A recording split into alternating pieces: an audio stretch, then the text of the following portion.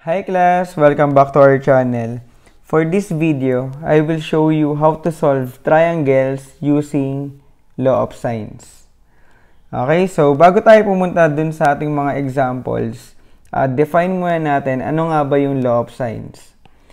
So for any triangle ABC, where small letter A, B, and C are the lengths of the sides opposite the angles with measures A, B, and C respectively. So, ang formula natin, we have sine angle A over A is equal to sine angle B over B equals sine angle C over C.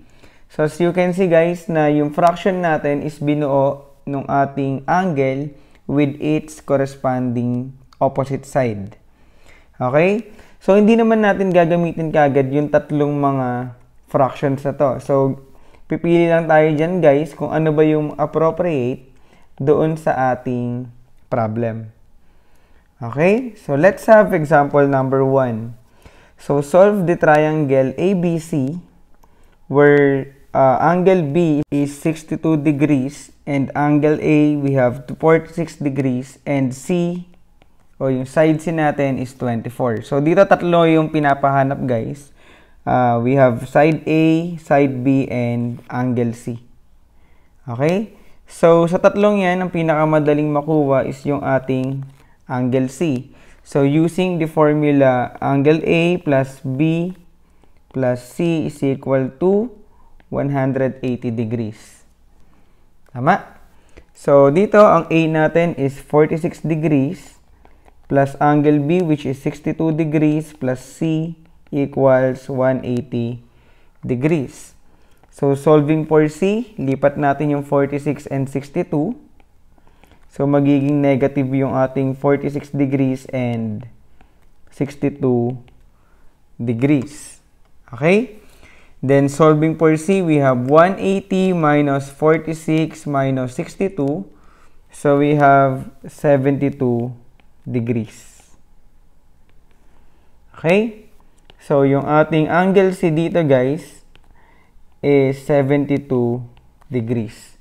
So, ngayon meron na tayong isang pair ng given angle and nung kanyang opposite side which is yung ating side C and angle C. So, ngayon kung meron tayong ganyang pares guys, so pwede na natin magamit yung ating law of sines. Okay? So, unahin natin yung ating side A.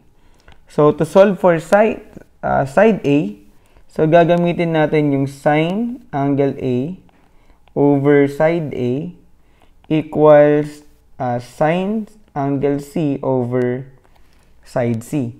So, dito ang pinili nating formula is yung merong C since sila lang yung may pair na given yung parehas na sides and angle. Okay?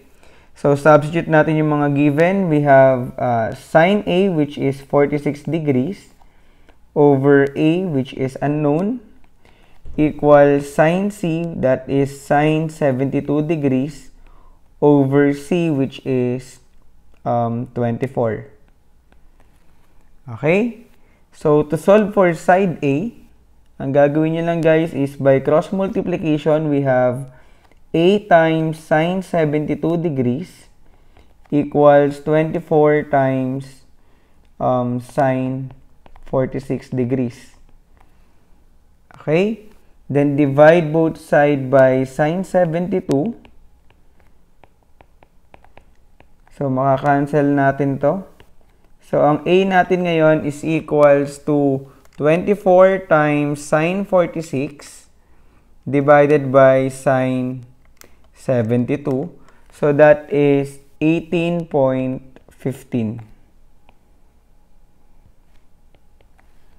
Okay? So, next is solve naman natin si B. So, to solve for B, so same formula lang halos. Ang gagamitin natin, we have sine angle B over B equals sine angle C over C. Okay, so kung saan yung sine B natin or yung angle B natin is equal to 62 degrees over B which is unknown. So, Next, we have sine C, which is 72 degrees, and side C, which is 24. Okay? So, same procedure. By cross multiplication, we have B times sine 72 degrees equals 24 times sine 62 degrees. Okay? So, next, pwede na natin ngayon i-divide both sides of the equation by sine 72. Okay, so makakancel na natin ngayon to. So, therefore, ang b natin is equals to 24 times sine 62 divided by sine 72. So, that is 22.28. Okay, so nakuha ba guys? Kung paano natin na-solve si A, B, and C? So, next, let's have example number 2.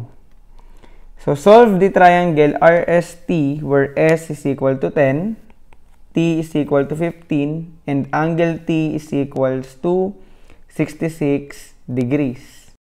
So, una guys, i-draw muna natin yung ating triangle para mas madali tayo makapag-generate ng ating formula. Okay? So, we have triangle RST. So, let's say we have this triangle RST. Then, ang given natin, we have side S, which is 10. So, yung side S is opposite ng ating angle S. Okay? So, that is S equals 10. Then, yung T natin, we have 15. So, that is opposite ng ating angle T. Then, yung angle T natin, we have 66 degrees. Okay? So, may tatlo tayong unknowns. Una, yung ating R. Then, yung ating angle S and angle R. Okay? So, since may given tayo dito na pair na kumpleto yung values, meron tayong side T which is 15 and angle T which is 66 degrees. So, meaning, pwede nating magamit yung ating law of sines. Okay? So, unahin nating isolve guys yung ating angle S since given naman yung kanyang side. Okay? So, yung kanyang opposite side. So, we have sine T over T is equal to sine angle S over S. So, ang angle T natin, we have 66 degrees over T which is 15 equals sine S. So, ang angle S natin is unknown over S which is 10. Okay, so by cross multiplication, that is 15 times sine S which is unknown equals 10 times sine 66 degrees. Okay? Next is divide both sides by 15. So, makakancel to. So, we have sine S equals 10 times sine 66 divided by 15, that is 0.6090. Okay? So, to solve for S, guys, ang gagawin nyo lang is kukunin nyo yung arc sign ng ating decimal sa kabila. Okay? So, pag kinuha nyo, guys, yung arc sign ng ating 0.6090, so lalabas dyan na yung angle S natin is may measure na 37.52 or 142.48. So, may dalawa tayong possible values ng ating angle S. So, ngayon, sino yung pipiliin natin dyan? So, as you can see, guys, na one of the angle ng ating triangle is 66. Okay? So, pag inad natin si 66 dito sa ating 142 degrees or 142.48 degrees, is lalagpas tayo ng 180 degrees. Okay? So, alam naman natin na pagka pagka ang measurement ng ating triangle is more than 180, that means na yung ating shape is no longer a triangle. Tama? So, therefore, si 142.48 is not a possible values ng ating angle S. Okay, so ang pipiliin natin is yung 37.52 degrees. Okay? So, since given na yung ating T, at the same time, meron na tayong angle S, so pwede na natin makuha yung ating angle R by using S plus T plus R is equals to 180 degrees. So, ang S natin, we have 37.52 degrees plus angle T, which is 66 degrees, plus R equals 180 degrees. Okay, so solving for R, lipat lang natin yung 37.52 and 66 dun sa kabila. So, we have 180 minus 37.52 minus 66.